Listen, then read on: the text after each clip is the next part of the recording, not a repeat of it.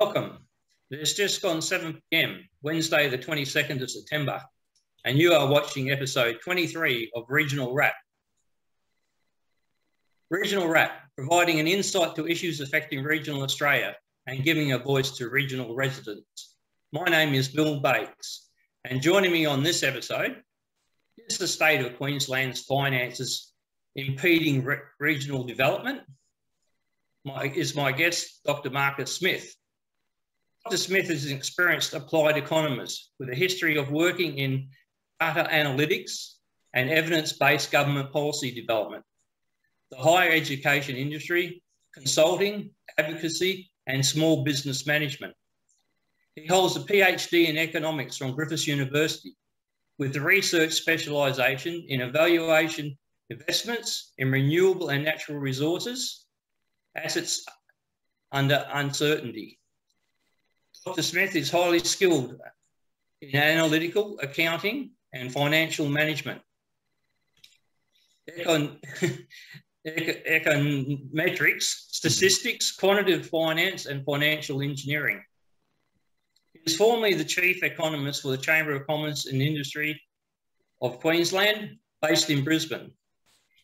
In this role, he was the principal of CCIQ's data analytics site and analyst of the whole survey of Queensland and business sentiment, publishing evidence-based articles relating to Queensland's regional studies of employment, economic conditions and development, as well as the state and national trade.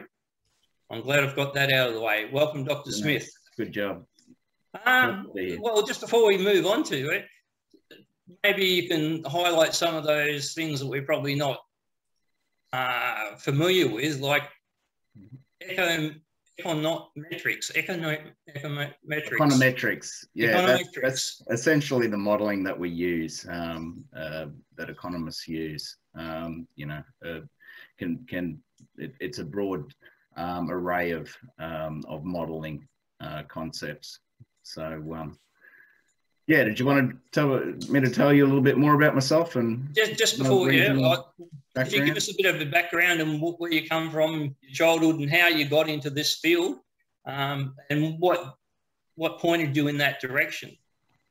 Yeah, definitely. I was born in Townsville. My parents owned a squash centre for most of my life, so I travelled all over North Queensland and Queensland and Australia as well.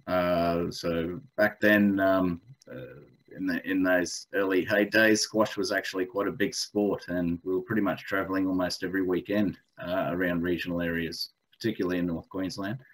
I went overseas for a few years. I played professionally, came back and went to Griffith University in Brisbane. Spent 8.5 years there doing my 3 degrees. After that, I moved back to Townsville for a couple of years and worked for the Department of Agriculture, Forestry and Fisheries. It was back then, and then obviously Yasi came through and wiped out the forestry plantations, and it became the Department of Agriculture and Fisheries, which it remains. So my role there was to predominantly work with sugarcane growers, also beef producers as well, but we were focused in around the Burdekin, as well as the Burdekin dry tropics, the wet tropics up in Ingham and North Queensland, etc., and then down to Mackay and Childers and that area. So my role was, this was when Campbell Newman took over government, and essentially I was employed during that time of the freeze, where very few people were. But the role that I was given with all the reef regulations was they'd come up with all these policies and all these management practices to improve water quality on the reef, and obviously it's a very controversial issue. So my role was to come in and try and model what the economic benefits or costs would be for growers to incorporate those new improved practices, because none of that work had been done. So essentially I spent a couple of years developing those models and the research framework and I built my team there from 2 to I think it's about 6 people nowadays that are working in that particular office now.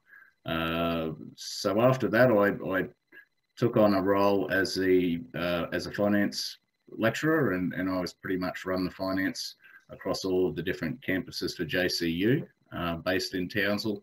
I did that for a couple of years. Then I left in 2007 and then came down to Brisbane and then started working with the Chamber of Commerce and Industry Queensland in those things that you mentioned. So predominantly my major role was to look at business sentiment in Queensland, all across Queensland.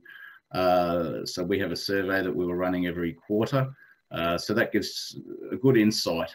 I read every response from businesses. So we'd gauge everything from profit to capital expenditures to employment, all of these metrics, as well as barriers for businesses to grow and invest, what some of those problems were for them. After that, I've just been consulting, consult a little bit now in industry analysis, looking at employment in particular regions, also looking at the Pacific Labour program. I've done a few studies there on particular industries and looking at where skill shortages are likely to be the most acute, and to try and target that program. Well, I'd like to come back later in the show just to your part in the reef regulations, or the basically modelling for them and the impact of those regulations. But we'll stick with the original theme of the show in regards to doing business in Queensland, or I suppose in Australia in general. This is becoming more and more difficult according to business. They're always putting out there's these roadblocks, maybe except for if you're in the green economy. It seems to be a lot less roadblocks and a bit more enthusiasm by the government to help you get there. Finances. I had on Professor AJ Brown a couple of weeks ago, and back in a 2016 interview with Robbie Catter and Jason Murphy, another economist, he sort of argued that Queensland was bankrupt.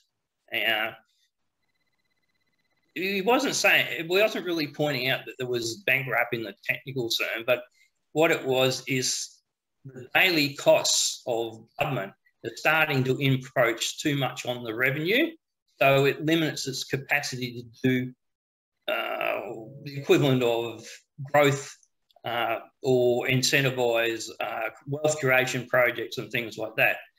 Now, from your observations and skills, do you feel that sort of the percentage of the cost of running the government has sort of increased to a point where it's detrimental to the overall economy? Yeah, it certainly is. When you look at it, I've got a few graphs that we can go through later. We can see it 2008 and 2009 gross debt. We had a budget of about $40 billion, and our gross debt was was about 50 billion. So that's grown now to almost 130 billion. Over that time, and revenues it's sitting at about 60 billion for the Queensland government, about 70 billion for all of the local councils as well as the state government.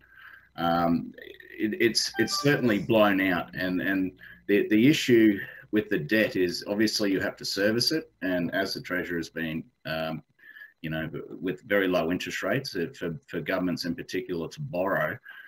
Their argument is that we're okay at the moment because interest rates are low, but when they start to rise, it's certainly going to be a problem with trying to service that going forward, as well as to provide money for infrastructure to grow the pie, to enable businesses to better infrastructure and for the regions to grow, so we can there's a lot.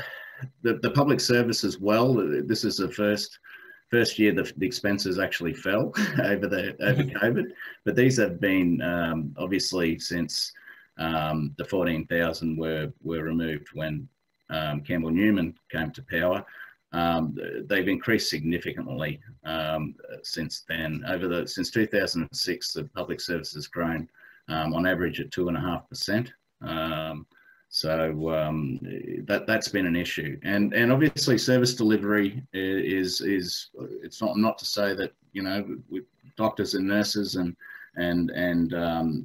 emergency personnel, you know, our police, our ambulance and fire fighters, I mean, they're the front line, and that's fair enough. But the bureaucracy itself, makes up about 10% of what's not classed as frontline. So these are all the managers and everything that are sitting in the public service. So it's about 235,000 of them in the state government alone, of its total full-time equivalent workforce. You've got to think with respect to bureaucrats or pen pushers, as we call them, and, you know, the ones that look at approvals and all the, you know, and developing up all the red tape and implementing it and executing it. Essentially, you know, when that starts to grow, then you've got a problem with business being able to it becomes more expensive and more difficult to do business. You know, every time you turn around, there's a public servant with a handout for $10,000 when you're a business. It just becomes a drag on economic activity. And, you know, back in the you know, a few decades ago, Queensland was certainly a different place where we prided ourselves on a low tax, you know, low regulation economy, state economy. You know, that has reversed a lot in you know, recent times. With these bureaucrats too, the levels we're sort of thinking about are very expensive. Their wages are very high. Yep. That the superannuation benefits, you know, are fairly generous. The leave benefits are fairly generous. So that's one cost impost. But then we've got, on top of the actual working or employed bureaucrats, we've also got another layer, consultant, which is another different cost, but still the taxpayer and the government cost. And I think one of the other things I would note is that their structure is fairly sharp-peaked. Like, you go up levels fairly quickly. You haven't got a spread across the bottom and one person looking after 10. It's more like one person with 3, and then the pyramid keeps going up sharply to get into these pay scales. So do you think the system is not broad enough? It's too senior orientated, so people have different levels to accumulate different wage increments and that? Yeah, definitely. The average is about 117,000 per the 250 full-time equivalent employees in Queensland. So that's the wage bill's quickly rising to $28 billion a year, with a revenue base of about 60 for the state government. You mentioned the consultants, and that is something that certainly doesn't turn up, which is a very onerous cost for the government itself. You know, there is a lot of that, and it doesn't make its way into the budget, so you can't really flesh it out. You know, how much it's being spent in that area. And the other thing I will mention about the superannuation, there are those expenses are put into the budget. You can see those, but Queensland is the only state that actually has its own fund that actually at once it used to, until this year, which is an important thing I'll get to. It has its own fund that has totally covered all of those costs. The Auditor General put a report out very recently, a few months ago, that looked at that and saw that it was essentially insolvent. The value of the liabilities were worth more than the value of the assets in the fund. So that's has become a problem now. But that is a peculiarity of the Queensland budget, where we have financed our superannuation liabilities going forward. But the top end, when a lot of these the bureaucrats that are at the top, as you mentioned, a lot of them are up to $1 million, a year in wages. Some of the bureaucrats running these departments.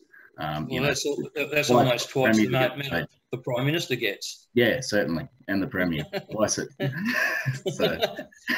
But the thing is, they only have I'll probably be a bit giving them too much credit, but just have an 8 to 5 job, 5 days a week. Probably have a first class travel and plenty of holidays with their family, and not too many onerous overtime chores. So it's probably not a bad gig. Yeah. You did send me some information. Is there any at the moment you want me to display in particular? No, not at all. I sent that through, that if you wanted to share some of the actual statistics where we can start to see where where revenues and expenses and debt in the state has evolved. I've also got in there the capital spend, so the capital works and grants that the state government over time, how that's developed, which is important too, because when we're developing debt and paying that off, that's essentially money that could go towards more hospitals, more roads, more dams. We haven't built a dam in decades, so and that's become a real problem, and it reached a boiling point up to the last election, where thankfully we've had rain last year, which gave some relief, but we were in dire straits, and it was starting to impact on agricultural output and production. Looking at what we had with the previous government bringing back the new Bradfield scheme, I thought that was a great idea. Obviously very expensive. It would take obviously the funds to come from the feds to come on board to move forward with that. But I thought that could have been a great initiative to, a nation building project, which had massive benefits.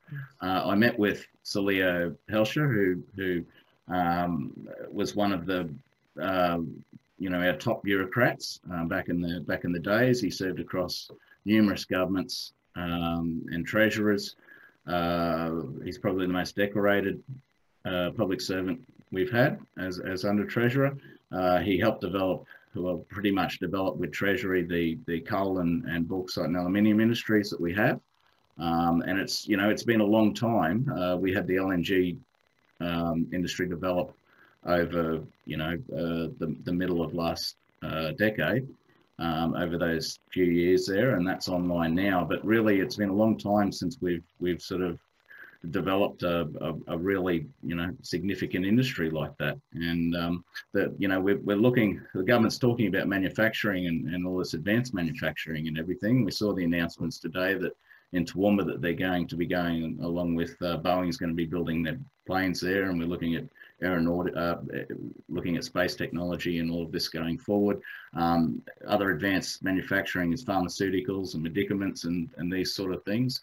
But if you look at the statistics, manufacturing and agriculture in particular have been in decline, for the last decade in particular. So, how we're going to revive that, if it's intensive manufacturing sector, then obviously you've got problems with energy costs when we're moving to our new technologies now, moving away from coal, which was very cheap, relatively cheap, and then you've got sort of labour costs too, which are prohibitive. So, how this is, it's easy for politicians to come and say, well, we're just going to develop our manufacturing and, everything's going to be fine. But how that actually happens with you have to have business conditions right. Otherwise, businesses aren't going to invest. Oops, we lost you. Yep. We lost your photo for a sec. You're coming back. There we go. Okay, you're back. Just picking up on that. Having a bit of problem with it. We'll keep with you. you'll be able to keep hearing us anyway. Yep. One of the big problems is the key things you've got to have is plenty of water and plenty of electricity and cheap electricity. If you haven't got those two components, you go to be battling to reintroduce major industry. We're looking at things now like the Townsville hydrogen hub. Admittedly, they're going to run on wind farms and all that sort of thing, but they also need water. That's one of the biggest problems, and because they're going to produce what they call blue hydrogen, which basically requires for every kilogram of hydrogen you produce, you've got to use 9 litres of potable water. And that water is also exported to Japan. So when they send the kilo of hydrogen to Japan, they'll also be sending 9 litres of water for every kilogram. So I think that might have been a little bit of the incentive to add the extra height to the Burdekin Dam that's just been talked about recently. But it's falls short of the original 14.6 metres of height proposed when it was first built in a stage 2. Yep. So that is becoming a real problem. And you're talking about the lack of vision in regards to big projects. And maybe that's because the federal government in particular is eyeing off too many small things that it shouldn't be interested in, you know. It started to leave its scope of responsibilities and really sort of be involved too close with some of these projects and different operators and that. Did you see that as a problem as well? Well, I'm having a look at the latest federal government infrastructure. So I've sent you a copy of that and some of the projects from the Northern Australia. Sorry, I keep dropping out there. I'm having problems with my video there. So essentially, you've got that hydrogen just northwest of Townsville there at Georgetown. You've got that the hydrogen. The hydroelectricity dam going in. Yep. What's been a big problem in Queensland is particularly with when we see it across our with Adani and what happened there, a decade to get approvals, and then you've got Acton, which are well over a decade now trying to get stage 2 going of their project. So their expansion down, in the Southern Downs, but essentially we've had this problem of getting approvals to get things done. It's just it's very difficult, and I think the Northern Australia Infrastructure Fund, there's about 6 projects, predominantly you've got CQU and also JCU are doing some expansions out of it. You've got the car park going in at the hospital in Townsville, but and then there's a project to expand the ability to export more bauxite up in Cape York, but they're pretty much the only projects that have really got off the ground on the 5 billion. They've already allocated 3.1 billion to the Northern Australia, but a lot of it's outside of Queensland in particular. So, the copper string is obviously moving forward, which I think will be a great thing to open up our mineral provinces. But I mean, this is the thing, we're going to need dam infrastructure and that as well. And it's really been a big problem for outback Queensland in particular. When I've been following the unemployment rates out there, they're up around about 30% in some areas out there. So to be able to if we can develop the outback and the north, we're going to need that water supply, and that's where I mentioned the Bradfield scheme would have been a great way of being able to. It would have pretty much changed the whole outback by diverting water out there. People could move in, and we could decentralise from southeast Queensland, where 70% of the state reside. you know, having a look at these projects, you know, it's a good start, but we're going to certainly need to see more, and we're going to have to see it rolled out as we can. But then you've got the problem too with finding labour, and you've got, you know, large skill shortages now, which are starting to bite. We've got problems with the supply chains, with getting materials, etc. You know, we've got a massive housing boom that's come from the home builder project. You know, prices have risen 16% in the state alone. You know, we're short of construction workers. The engineers, I've talked to a lot of engineers that are telling me that they're very short on engineers as well to, you know, to work on these projects. And then we're bringing in the Olympics as well. I mean, we're not taking any migration from overseas, immigration for workers. You know, it's a very large workload, but there's going to be problems there with actually delivering it. Well, one thing, just you touched on the housing sort of boom that's going on in regards to, you know, because the governments through COVID have incentivised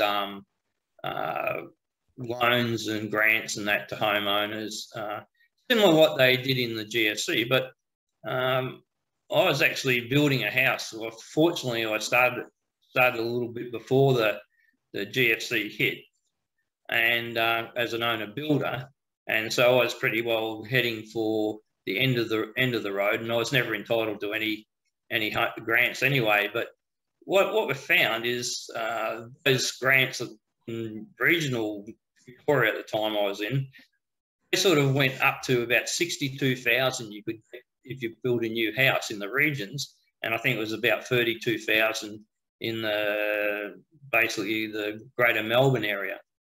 But when it was all said and done, by the time people would finish their houses and pay for all their costs, they'd actually got no benefit from the grant, because materials went up, labour went up, and just the time delays for, you know, carrying the house getting built, you're carrying that mortgage and all those sort of things, was absolutely no benefit to the house owner. But gee, didn't the building companies and the tradies make a fortune? And this seems to be the same thing now.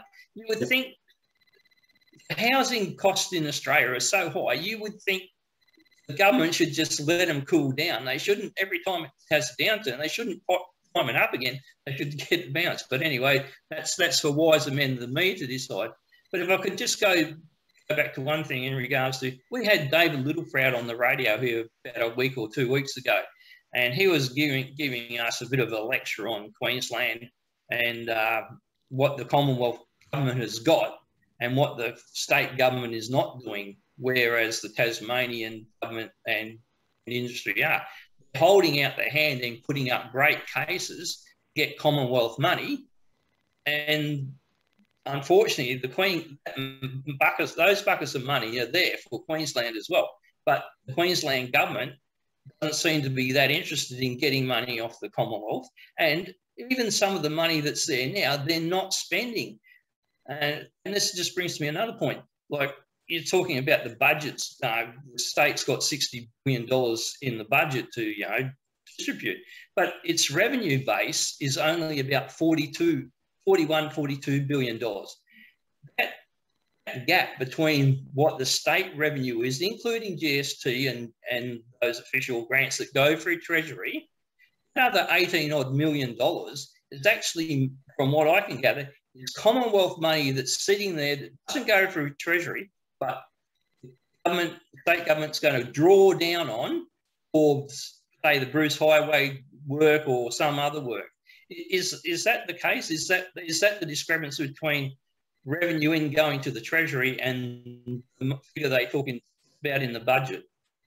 Well, the Queensland budget, it's actually 50% of it comes from GST redistributions, which has been a bit of a boon for the Queensland government this year, as it did increase quite significantly.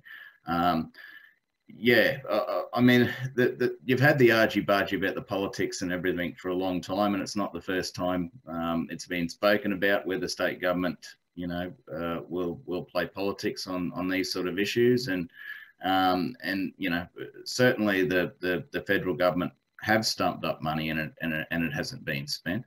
You know, there's a lot sitting there. I drove up to Townsville a couple of months ago, and I just got back from Yeppoon yesterday. And there is an enormous amount of work going along the Bruce Highway. You know, significant amount of work.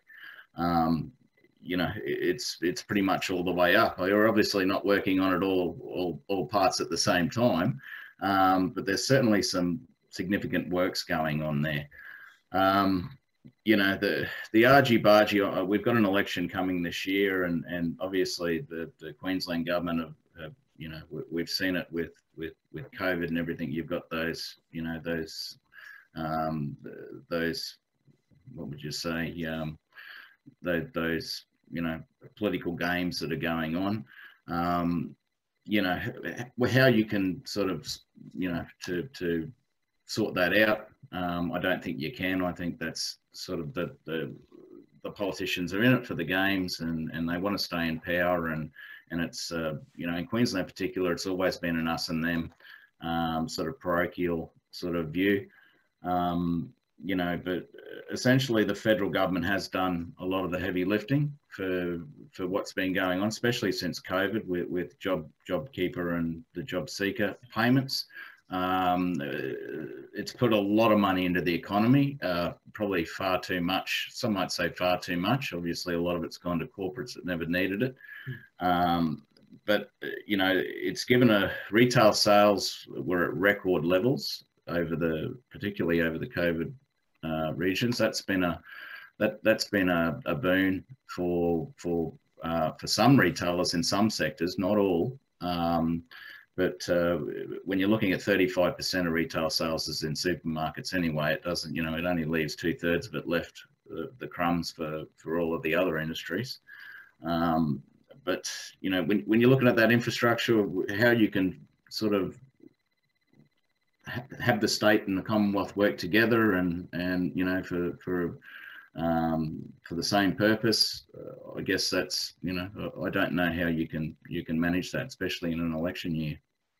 Well, I think one of the other thing is, I mean, you're saying the Commonwealth can do the heavy lifting. Well, the Commonwealth should do the heavy lifting. It collects 90% of all tax revenue, you know, from excise to income tax, which originally under the Constitution was a state responsibility and power. They ceded it to the Commonwealth during World War II, the greater good. Unfortunately for them, they let it go for a while because, from my understanding, we still had rationing up into the 1950s. So the war mentality didn't go away as soon as the war ended, and state governments didn't ask for it back. It wasn't until I think New South Wales demanded it back and ended up going to a high court. And the high court, well, basically says, well, you haven't worried about it for this long, so, you know, bad luck, chums. We think the Commonwealth's doing it.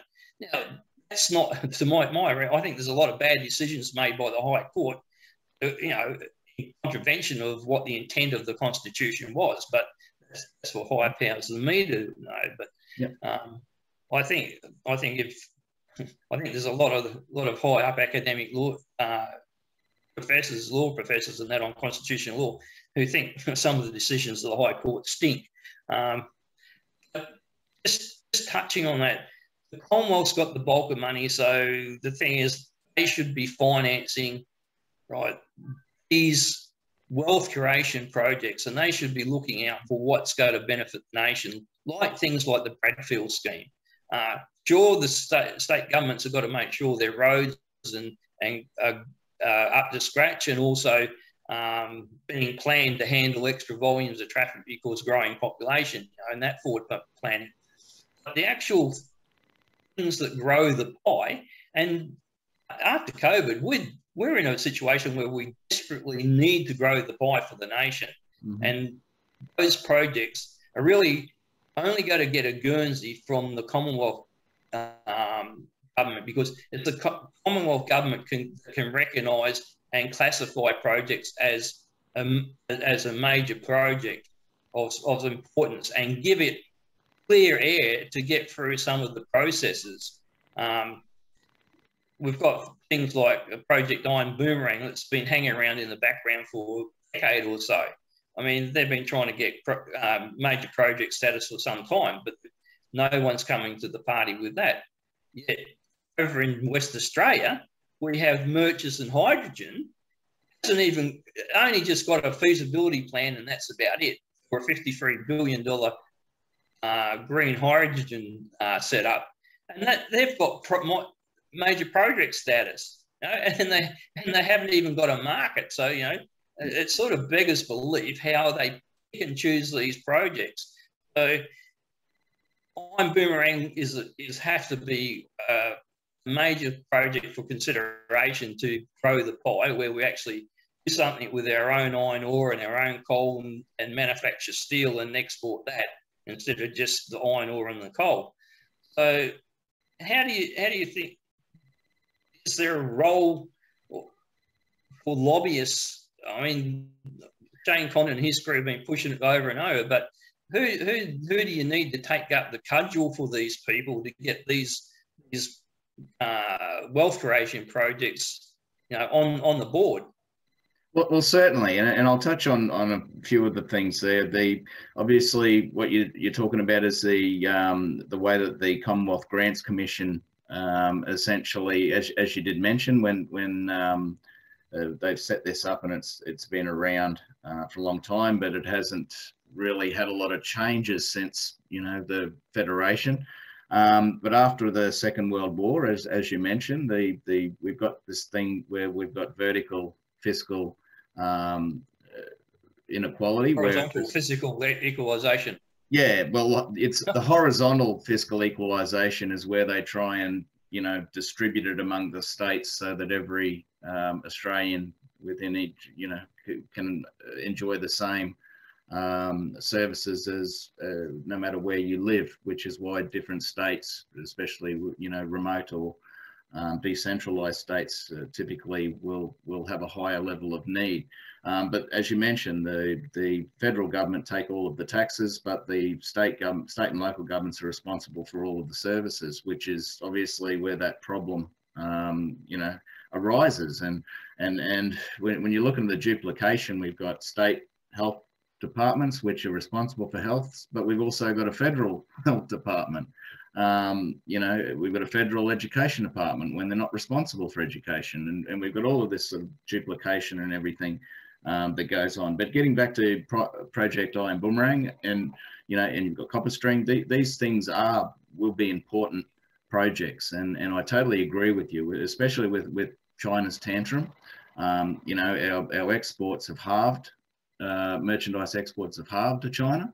They're still our biggest export destination by far, but you know, they pretty much cut our coal phenomenally by half, as well as our LNG.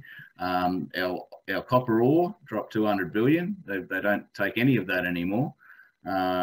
Beef dropped last year as well, and you know, we've got other things as well, which is wine, which Queensland, you know, doesn't export a lot of wine to China, but you know, now they're starting to, you know, iron ore prices are coming off, and this is this is important, that if you want to bring back manufacturing as well, I mean, Project Iron Boomerang is a perfect example of an industry where that can take place.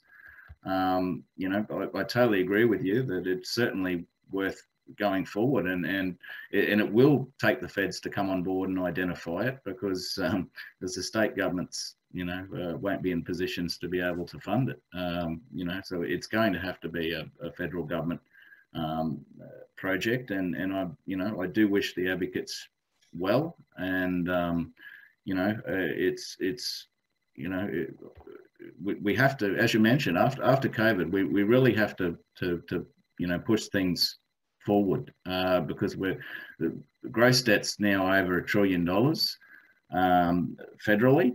So, you know, this is going back to when we were sitting at, you know, 300 billion and after the GFC, and the Liberals didn't want to, you know, allow them to push the, you know, to take the debt threshold for more than 300 billion. And now we're sitting at over $1 trillion. You know, so somehow we're going to have to pay that back. I don't know how we're going to, and I don't think it's really possible. I don't think US will ever pay their debt back either, and neither will Japan.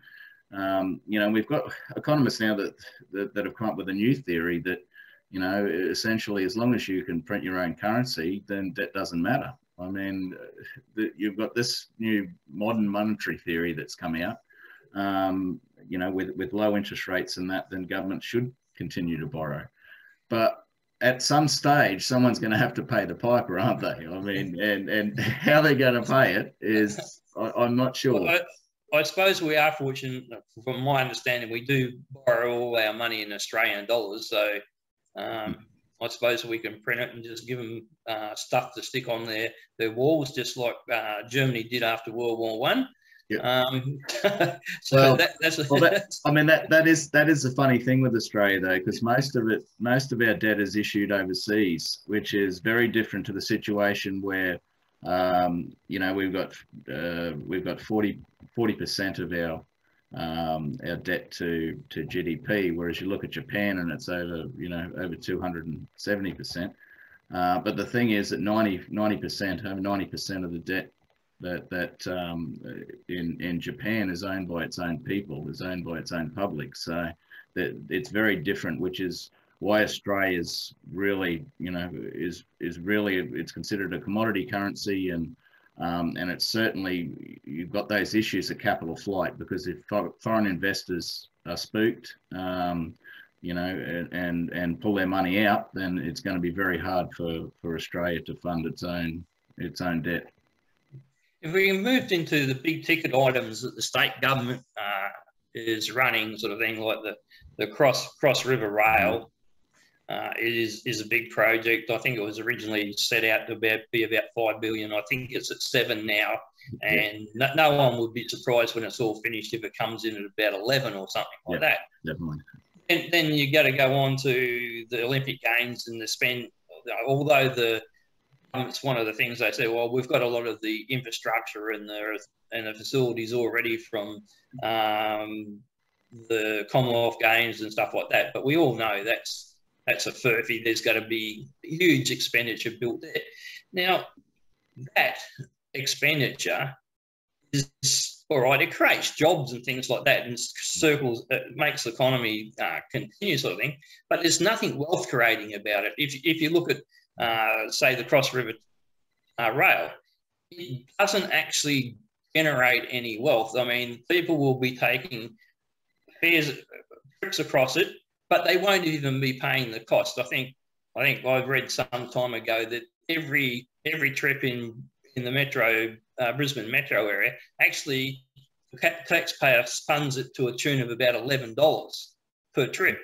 So there's no wealth creation from that, and there's no real wealth creation from building another stadium or a few roads down the southeast.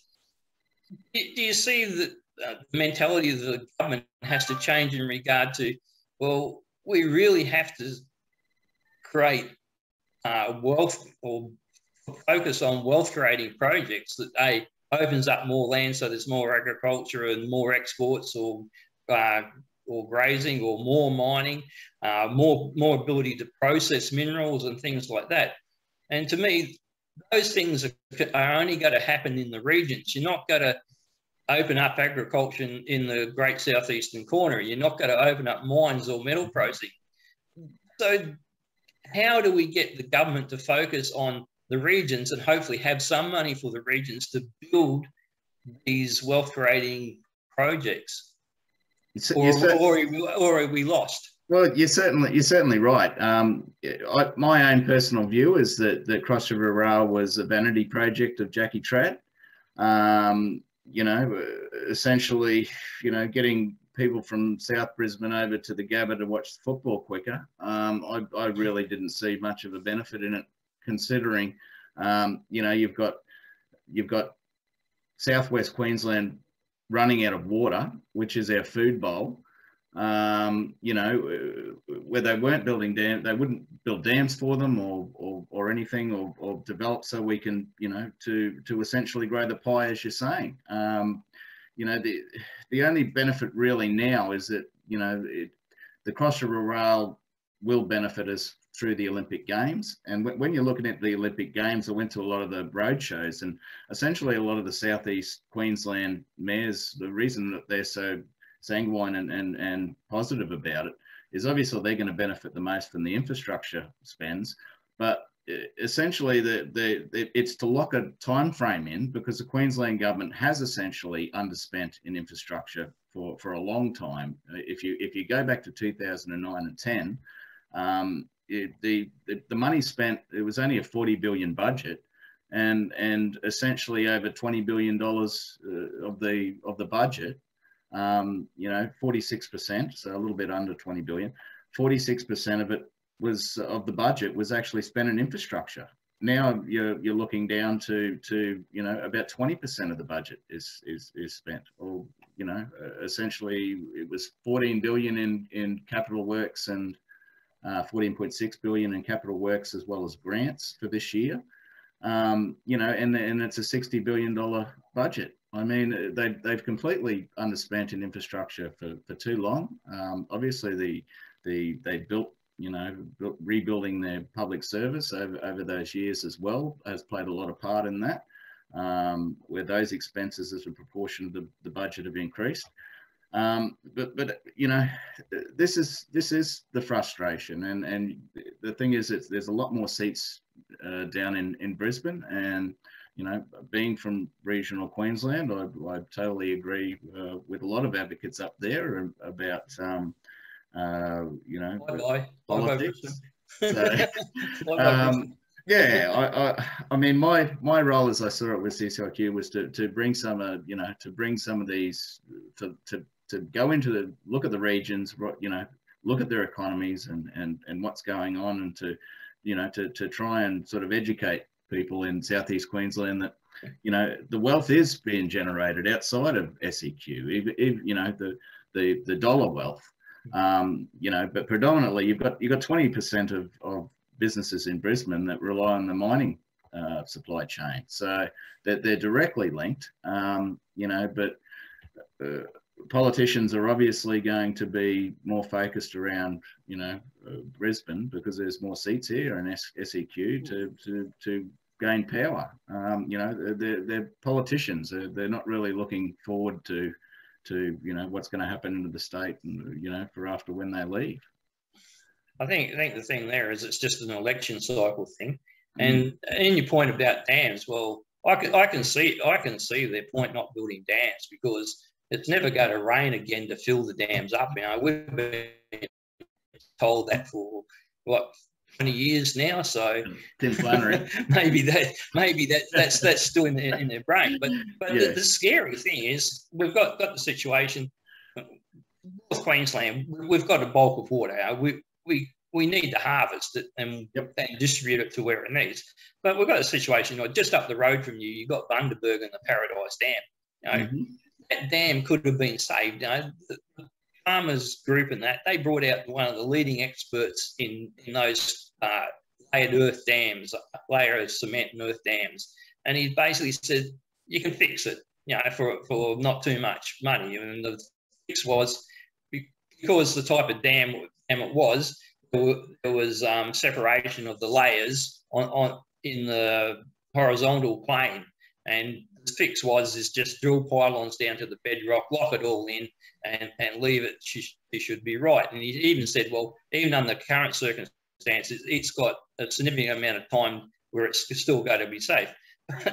But hearing any sort of litigation, I suppose they just chopped about 6 or 7 metres off the top, reduced the capacity, and now basically all those farmers who invested up in Bundaberg region for macadamias, which take massive amounts of water, they're horrible things in regards to first, and they're basically going to be decimated because there's not going to be anywhere near the water allocation for the agriculture that's planned there. And government doesn't seem to have anything in its mind to say, well, no, this has been a monumental stuff up. Let's build another dam in front of it and get it right, and so we can get the storage up.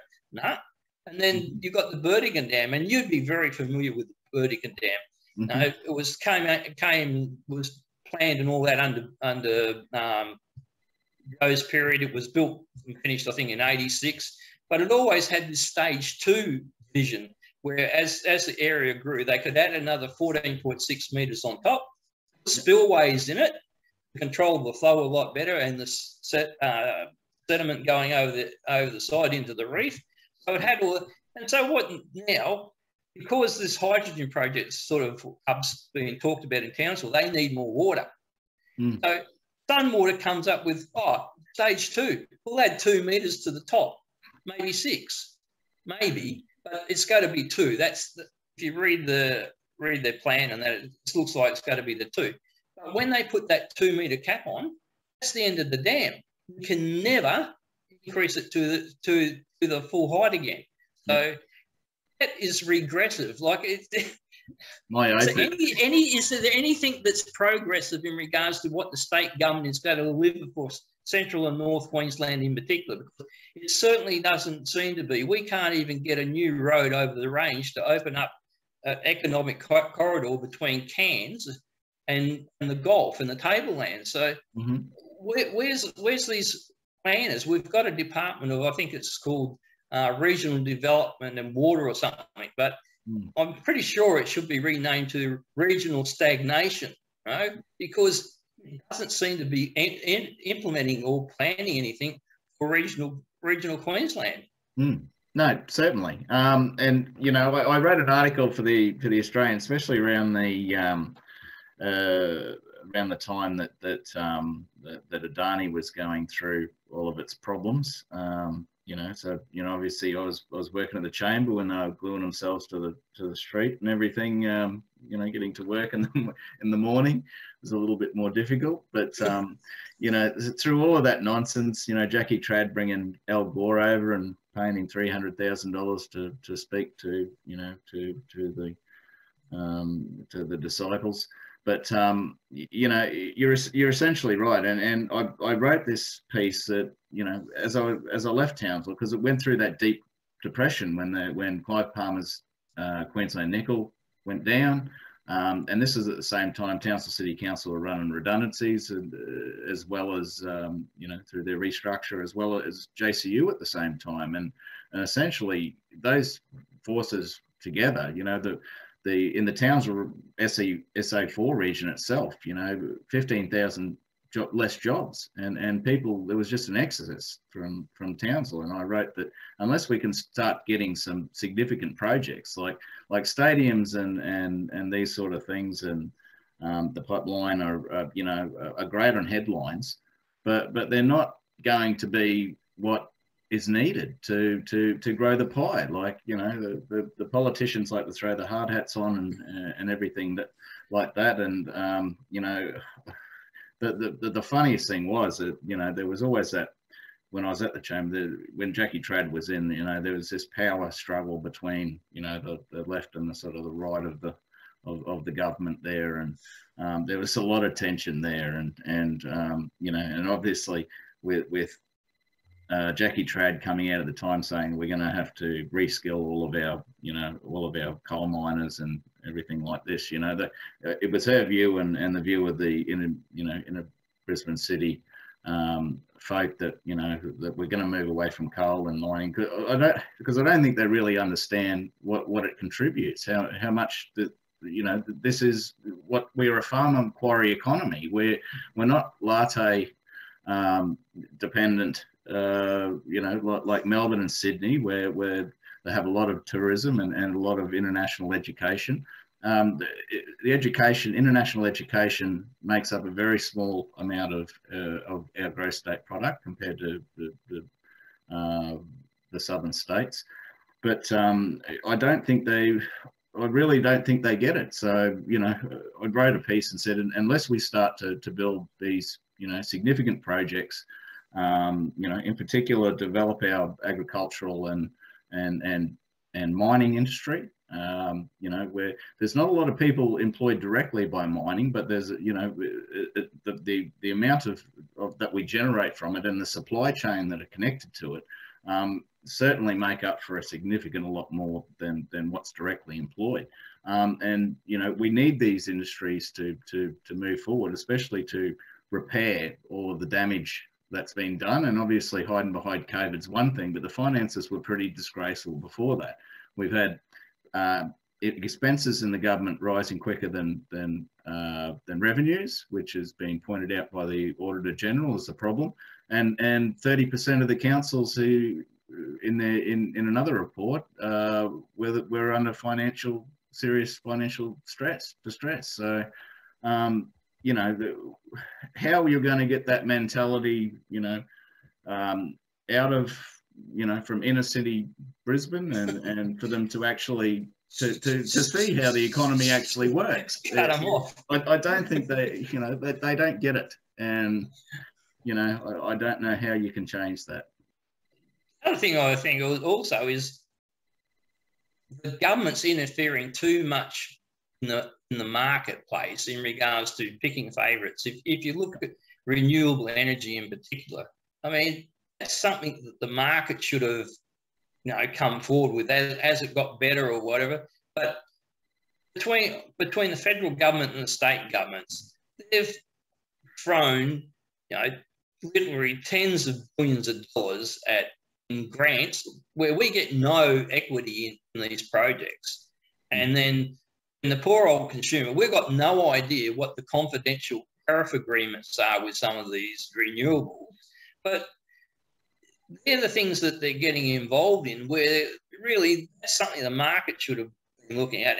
And really, the government better start having a close look at what's going on in Britain at the moment when they have things called wind droughts. And actually, sometime before they had the 9-day drought, and now they're in the period where they're actually into about 5 days of wind drought, and it's causing havoc in Britain. So unless they sort of look at the whole picture of what they're trying to cobble together and force on the people of Queensland and the industry of Queensland, I think we're going to have some real problems. Yeah, well, definitely. And you talked a little bit about the different, you know, shades of hydrogen. You know, essentially, we had the Resource Council, the chief talked to us at our chamber a couple of months ago as well. You know, and essentially, the focus on this green is obviously to do with the trendy, you know, renewables and you know, action on climate change and reducing emissions and everything. But we can already extract hydrogen from, you know, from our LNG projects as we got it as a byproduct, and I don't know why that hasn't even been considered. Why we've got to build these green hydrogen hubs, you know, which still aren't viable at the moment. You know, obviously they're hoping that technology in the future will make it sort of viable, so it won't need the subsidies and that. But you know, it's just we've already got the ability to create hydrogen through, as you know, in line with some of our existing industries, and I don't, you know, I don't know why they're not capitalising on that as well as this, you know, the move to the green hydrogen. So, I mean, that's essentially where I sit on that. You know, I don't understand why, you know, why that's not being pursued. But we seem to be doing this all for the benefit of overseas people like Japan and Europe. We're not doing it. We don't need hydrogen itself, and we're not really going to use overly much of it because we're still going to have, regardless of what people say, we're still going to use our natural gas, and which if we give up our strategic advantage of coal. But it does beg a belief that it's turn around and encourage a new industry, and at the same time try to beat to death an industry actually that's generating volumes of revenue for not only the state but for the nation and employment. It seems a fairly ludicrous thing to do, but there again, I mean, You can't help ideology and being idiots at the same time. Yeah. Totally agree. And I mean, the funny thing is, I don't know if you looked at the budget, but the actual dividends from our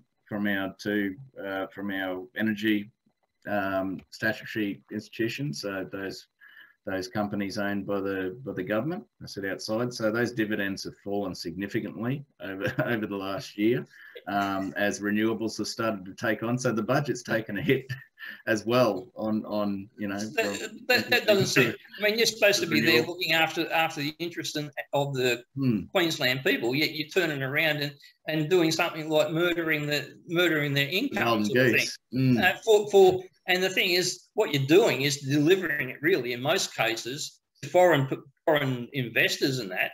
And although some of these companies have got a Australian label sort of thing, their actual backers and who they send their money is overseas. So, companies. So people need to get to understand they might have a front shop door that says Energex Australia or something, but don't forget what their big office is in New York or whatever. So, to me, it's a little bit treasonous, I think, that you're doing your own economy in for the benefit of others.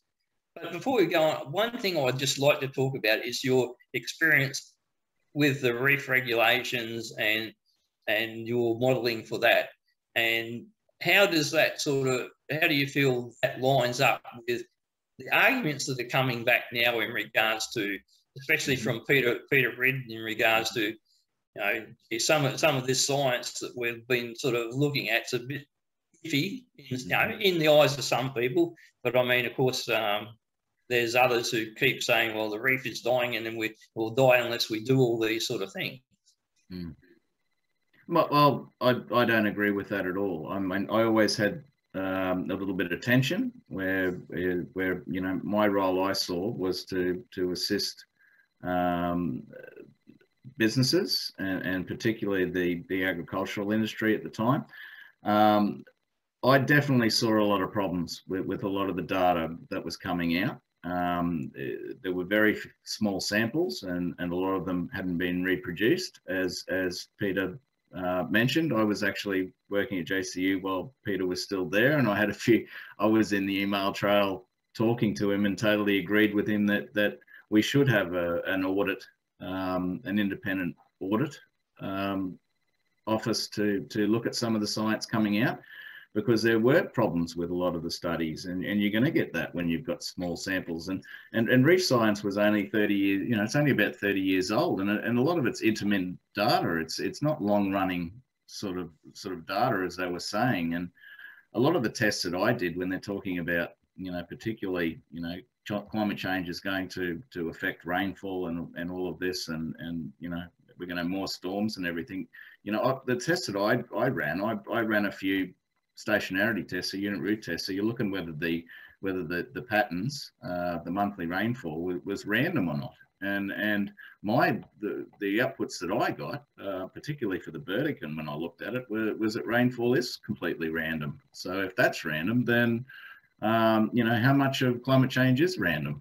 I mean, if something, it's easy to lump all of this into sort of climate change, but you've got to look at the specifics of what are you looking at? Are you looking at temperature? Are you looking at rainfall? And you need to test all of these sort of separately to see these are the parts of it. Is it really lining up with what, a lot of these people are saying? Because a lot of it's, the studies aren't there, and it's sort of guesswork for them, and they're the experts, and we have to listen to them. But a lot of the data didn't line up, and I think Peter's certainly right to come out and to come out and say, and a lot of them are my very good friends, and we have, we're very good friends, but we have different opinions about they're passionate about the reef and everything, and we all are. I mean, no one wants to see the reef die, and we want to see it flourish. But there's a right way of doing it, and when you're looking at the amount of money that's getting thrown around with the $5 billion reef trust, there's a lot of people with their hands in their pie here, and researchers, rent seeking to generate income for their universities. you know, we've really got a problem there. And the peer review process, he's totally right. I mean, marine science isn't like finance or another existing field that's been around for a long time. It's you know, it's only a small amount of researchers, and you're obviously going to get that problem where you've got groupthink and as far as a scientific consensus, I mean, that's an oxymoron. There's no such thing.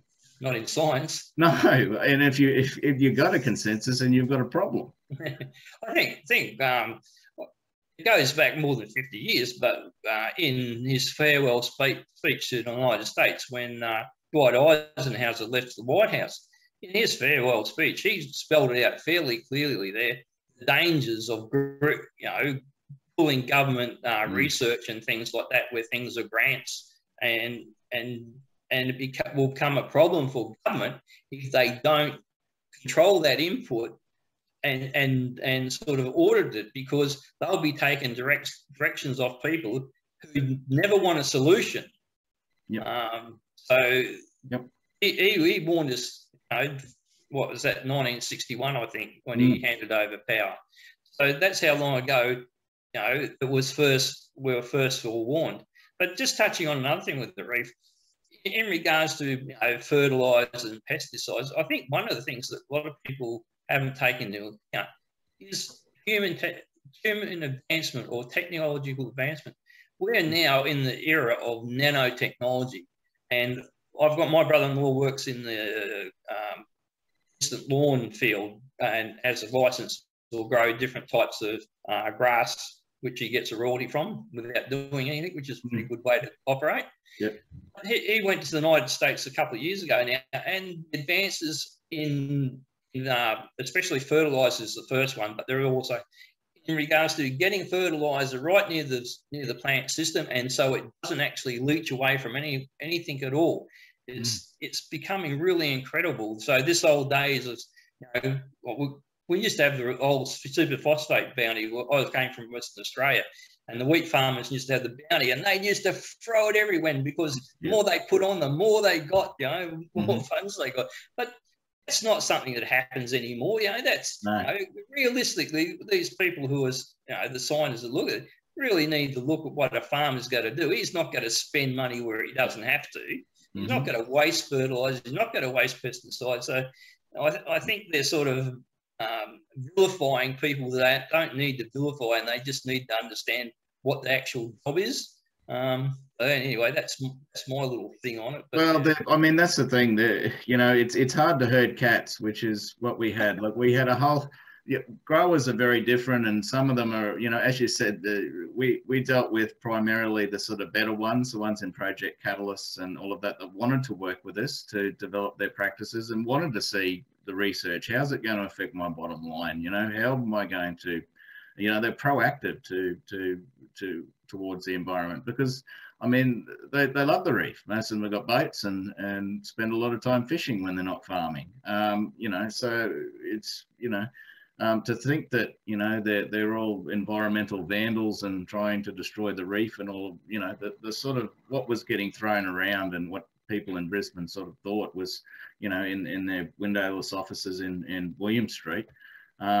You know, I went through a couple of times and, you know, some of the stuff that I heard, because we were essentially funded at DAF by the Department of Environment, all of our projects.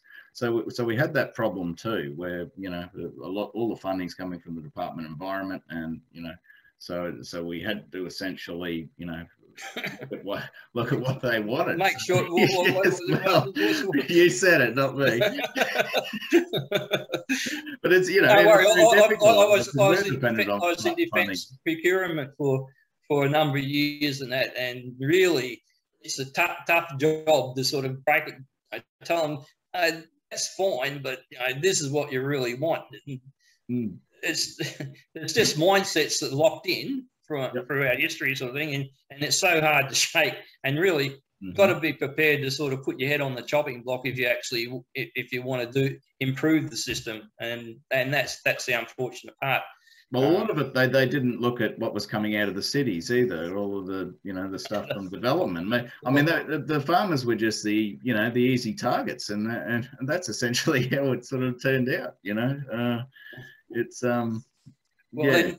They never want to come around my place and monitor the runoff from my place, because I reckon I'm the biggest user of Roundup ever.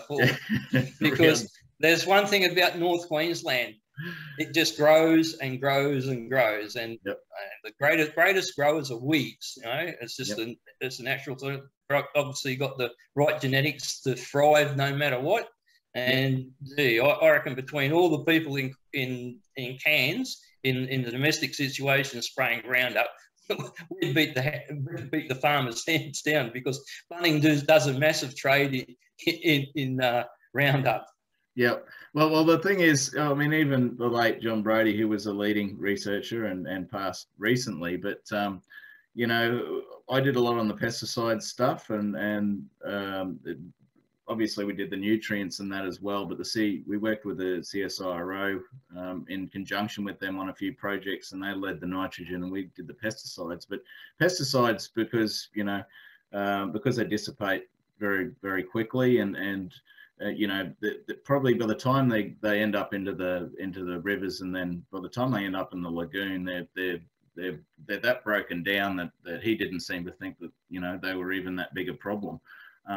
It was more the nitrogen, obviously, that that was feeding the traveling north and feeding the crown of thorns starfish larvae, and that was obviously a big issue. From what they saw. But as you mentioned, I mean, growers aren't going to be throwing away money. They're not, it's not, as you said, it's not the old days where they just throw it on, willy-nilly. Yeah, because it's expensive, and and they're not going to waste money. And then the issue really is that there was no form of insurance, and they did a lot on what's the optimal level of nitrogen for the uptake, and they've done a lot of research on that and everything. But a lot of the studies that you see, like the replications and that, they look at blocks, and even between one block, it is a very different soil profiles all the way through, and and it's comparing one treatment to another when you've got a completely different blocks. There was problems in that as well. With comparing those. So, I wish all my colleagues, I've still got a lot of colleagues that are working in the area, and, and I wish them well. But I hope I haven't sort of been in the area for a few years, but I certainly hope it's getting a lot better than what I saw back in 2012 to 2014. So I'm really hoping the science is a lot stronger than what it was then. That's all I say. We're well over our hour, but before we'll wrap up, I suppose the theme really of the talk is Southeast is just either not in a position or not willing to commit billion-dollar projects to the regions, which are the only areas you actually go to grow the pie.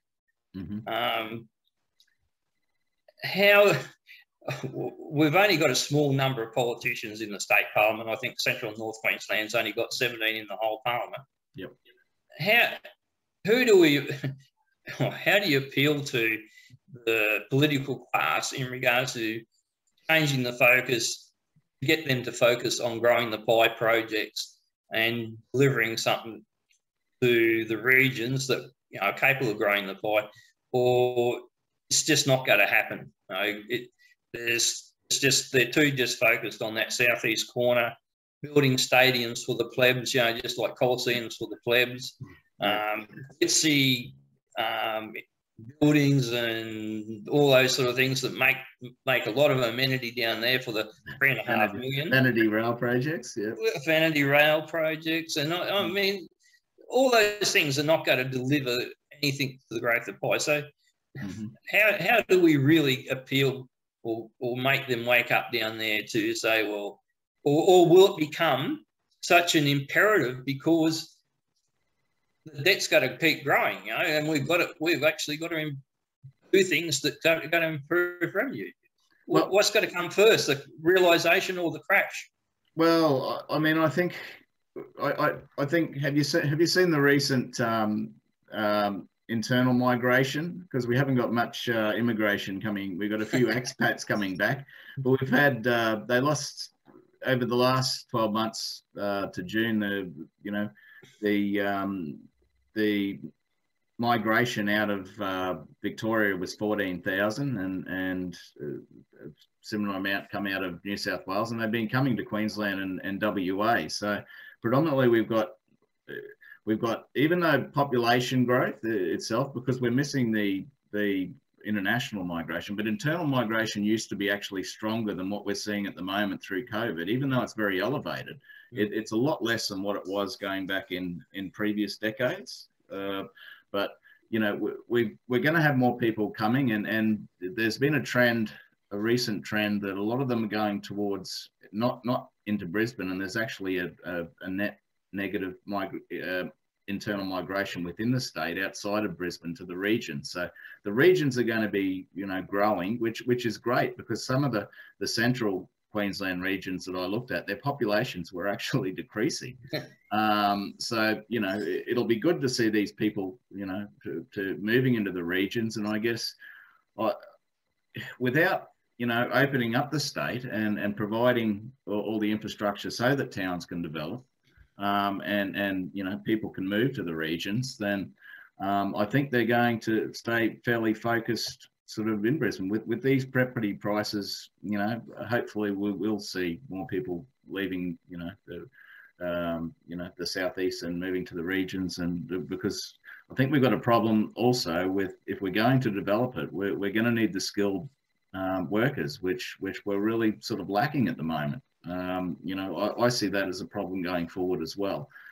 As getting back to the main question, how we can change, you know, how we can make, you know, the Southeast Queensland focused politicians, you know, a little bit more receptive about, you know, about what's going on in the regions and the requirements there, and the potential there. I mean, they're going to be very myopic. I mean, that's politics, isn't it? So I don't know there. I can't answer that one myself. You know, it's frustrating, obviously, but I guess you just need advocates to keep pushing, and you know, I think the Commonwealth government, you know, are receptive towards developing Northern Australia, but we have been talking about that for a long time, remember? So white paper after white paper. At least something has happened, and the side is starting to get turned on a few of those projects, but we have been talking about it for a long time. You know, and you know, it's just getting the right people in the right position to be able to advocate for that, and you know, and the sooner the better. I hope so. I suppose we lack the visionary sort of thing, who big picture and nation building type thing. There's one sample I want to point out before we leave. You know, in the 1890s, West Australia only just become a self-governing colony. And the first governor premier at the time was Sir John Forrest. Now, the population only 100,000 people. He went out and borrowed £2.5 million. In today's money, that's $40 billion. Now that is pretty, you know, visionary, and say, well, I'm going to take on this debt because I think, you know, we've got the potential for something.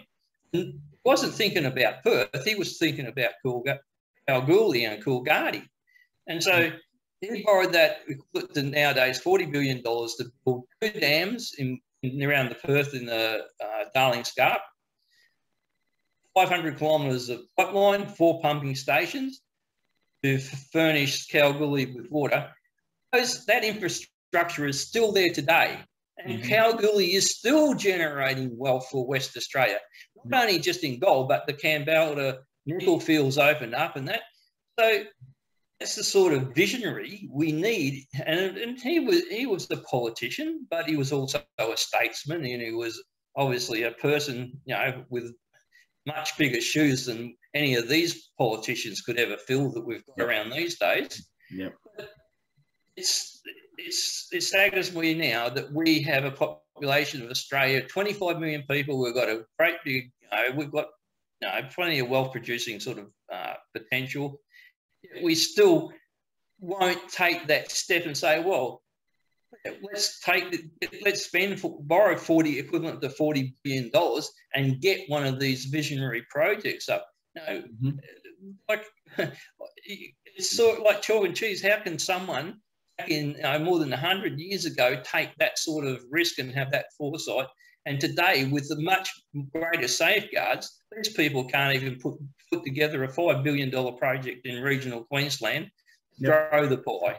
Yep. And that's extremely disappointing. And it's both the state government and the federal government. So my suggestion is we need a North Queensland government. Yep. Well, there's a lot of advocates that share the view. So yeah, it's whether I've had that whether. I guess it's obviously there's Colin Dwyer's sort of is a regional economist based in Townsville that is obviously a proponent, strong proponent of that, and I also know a few other friends of mine that are and when you live in north of Rockhampton, I guess it's a no-brainer. I mean, everyone, it's always been the view that North Queensland should be self-governed, but it's always been that population problem. So but hopefully as the population grows, that won't be such. Well, Bernard Salt reckoned the magic number is 1 million people for a new state. When he models it against Tasmania and South Australia in particular. Yep. But the problem is too many people, because I'm not a Queenslander, right? I only moved here in 2012, so I've got no ties to anywhere, and I'm not parochial about Queensland whatsoever, or any region of Queensland. If anything, I'm Australian first and always will be, and you only do things for the benefit of the population in general. And of course, there's other beneficiaries. But I think the biggest problem with the North Queensland debate is it's been far too parochial, and there's been no criteria set. Like the border's always, someone says this border, someone said, no one knows where North Queensland boundary is going to be. Well, we've got this sort of situation where you've got to come up with a set of criteria, and that's what makes a state. Like, hey, you've got to have a population of roughly 1 million people. So your border needs to be expanded to make sure you've got that sort of thing that's going to give you 5 federal seats, a big enough population to generate revenue, and also provide the services that you need, because you're going to have your bureaucracy, and you're going to have the few extra politicians, and you've got to deliver all these services. So the first step could have always been is, well, what's the criteria for a viable state? And then start discussing the rest of it. But, we've had Bob Catter talk about North Queensland, but, sometimes he just waffles on about, south of Mackay, that's Serena, You only got 500 and something million people there. That's not enough, So they need to get over those things. They've got to have a bit more of a plan, but and there's also the issue that I've raised up is how much of the $130 billion of debt are we going to allocate to North Queensland? Zero. No. That's what they said, zero. No, zero.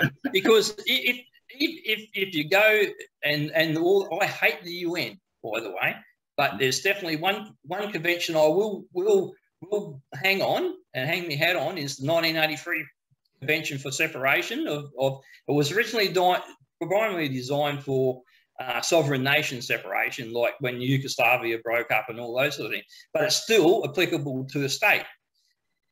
You cannot transfer debt. The owner of the debt is the parliament that got the debt.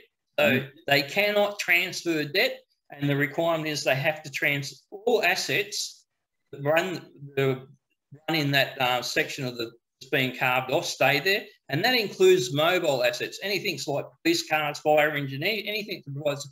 That's all put completely laid down. So I'd argue we don't owe them anything. And hey, we've been here for 160 years, funding you people down there.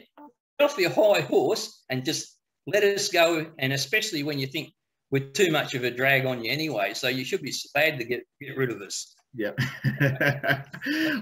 I wish you well. So putting that to them, but you know, it's certainly something going forward. I mean, I can see a North Queensland state sort of eventually. You know, Central and North Queensland state. Yeah. Everything that's covered by the North Australian Infrastructure Fund in their little green map that's in Queensland, that's North Queensland. Everything south of that, well, you can keep. But, excuse me, we'll wind it up there. But if you can just stay online, I'll just catch up with you in a second. I'll just wrap up this show. Not a problem at all. My pleasure. We've finished tonight's episode. If you've liked the show, please like, follow, and subscribe to our Facebook channel. And next week, I'll get it up on screen. Next week's presentation will be with the Honourable Rod Borzak, New South Wales member of the Legislative Council, parliamentary leader of Shooters, Fishers and Farmers Party. It will be an interesting conversation in regards to inroads that party has made in regional New South Wales over the last 3 elections to now have 3 seats in west of the divide, and what their future is in regards to regional Queensland. So join me then on that show. Thanks very much.